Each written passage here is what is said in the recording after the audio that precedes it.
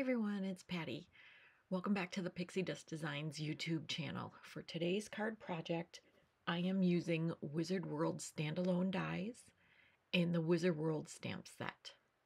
So to get started, I used all three pieces of the hat and cut the back layer out of black cardstock, the middle layer out of brown, and then just the top part of the hat out of craft cardstock. And I did that just so I could shade the top part a little differently from the bottom part. So got those cut out and tucked away in my little container so that everything is safe, because I do lose my die cuts on a regular basis. And then after I got those cut out, I grabbed the stamp set and I'm creating my own background paper.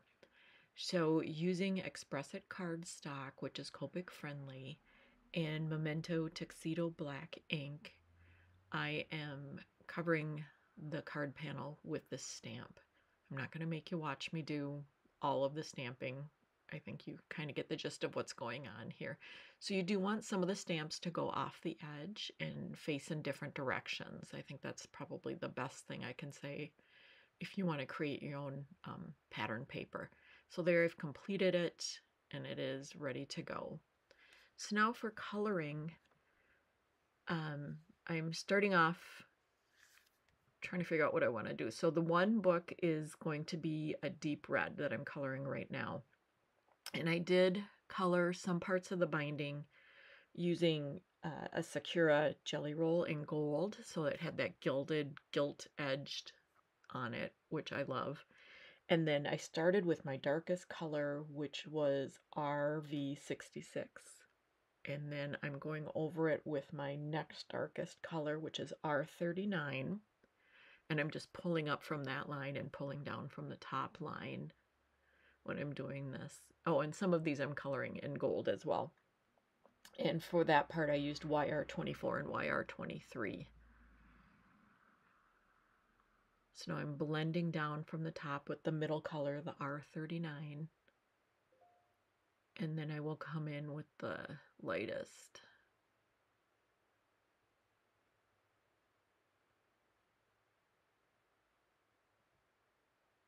Oh, I decided to color in with the blue next. I apologize. So finishing that up, getting that blue line in.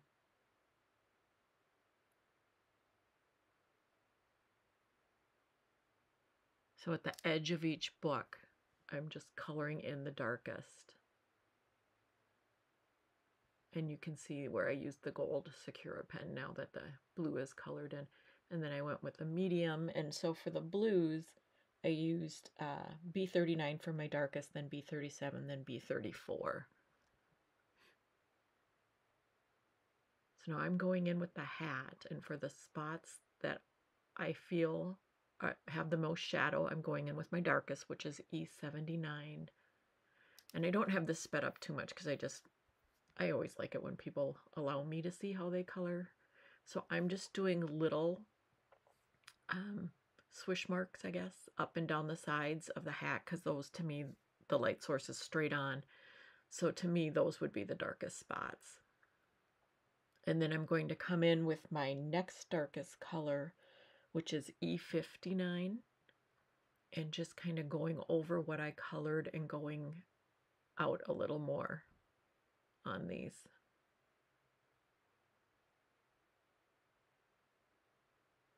And then the third color is E57, and I'm just going to color everything else that's left on the hat. So you see there's a little bit of a highlight in the middle and a highlight on certain parts of the hat. There's some highlights on the book.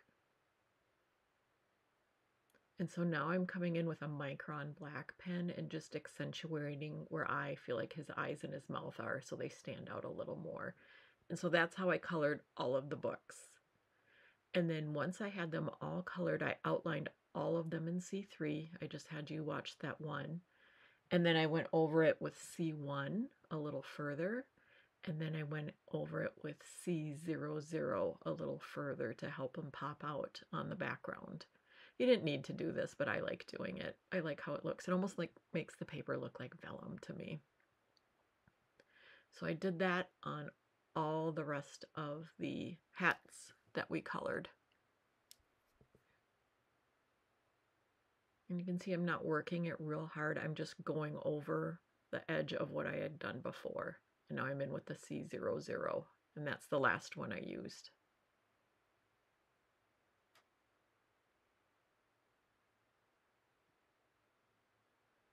So the background is done, so now I'm just going to do a little shading on the top part of the hat and around the edges of the middle layer of the hat, and then it just comes together and it's so fantastic. The parts that are cut out, and then there's the embossing from the die. It's really so well done.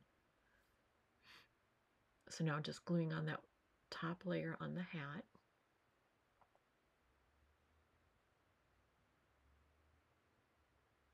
Okay, so now to put it together, so just trying to decide what I like best. So now I'll stamp the sentiment, which also comes from the Wizard World stamp set.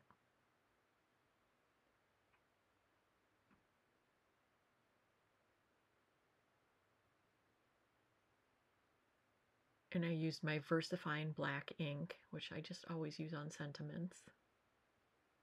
And then I will cut these out with Simon Says Stamp nested banner dies. And the one I choose is much too long for this sentiment, but you just, move it around and it cuts off the edges. I had to do a little touch up on that stamp because I had a fuzz on my towel when I wiped it to condition it, and it showed up on there. I'm trying to decide if I prefer it with vellum over it, and I did not. So also I cut out the background using MFT's Inside Out Diagonal Stitch die.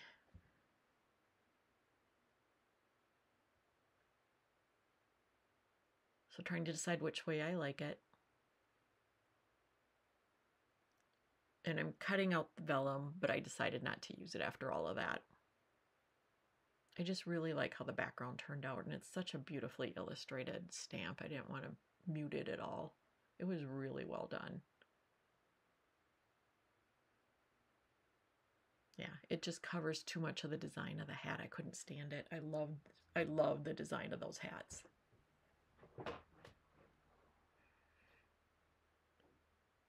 So now that I've decided what I want, I'm getting the card base and the hat together. I'll go ahead and attach the card panel to the card base. And then I'm going to put some foam on the back of the hat and the back of our sentiment.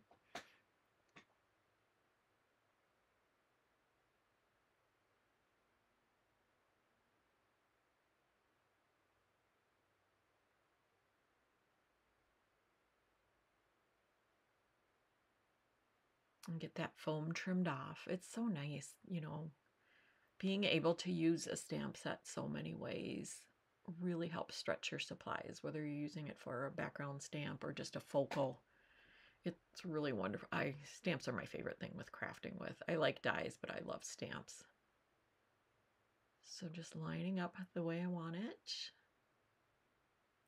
Get that straightened out and tucked under the hat properly. And then I'm going to grab my Wink of Stella in clear and give the hat a little sparkle.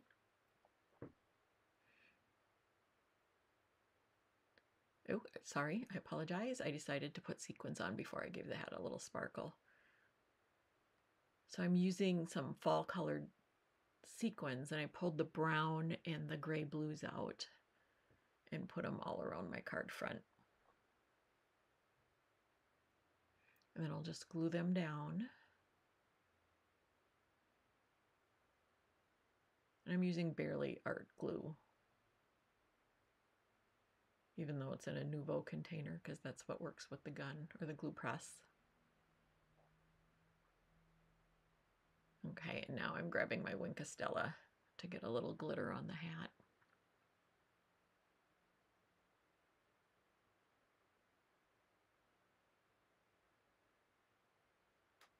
And that's going to complete my card. Thank you so much for joining us. I hope you have a wonderful day.